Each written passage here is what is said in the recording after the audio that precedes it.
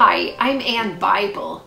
This week for Architecture Connections, we turn to a beloved landscape painting in the collection to explore the ideal of the American dream. Take a look at this marvelous pastel world. Kids sometimes tell us it's Candyland. The swirls of pink, lavender, and orange glow like sweets, and the hilly terrain presents a vision of plenty. Waves are everywhere, from the scalloped clouds to the beaded tree line to the undulating field. The scene exudes warmth and harmony. Near the center of this idyll, stocky figures in gray and white bend to the work of plowing. A dead tree stands in the foreground. Hardship and hard work figure in this vision of paradise.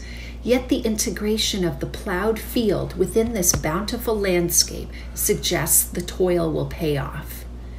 It's an optimistic American story based on grit, aspiration, and abundance, a version of the American dream. Originally described as the dream that life should be made richer and fuller for everyone and opportunity remain open to all, the American dream is often reduced to material prosperity, a house, a car, the latest iPhone. Frank Lloyd Wright's dream was to build affordable homes in harmony with nature. He used inexpensive, imaginative materials such as do-it-yourself concrete blocks in the hope of broadening American democracy and human dignity.